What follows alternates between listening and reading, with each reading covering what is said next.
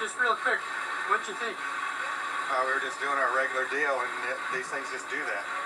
Part of the game. If you can't accept that, you should be doing something else.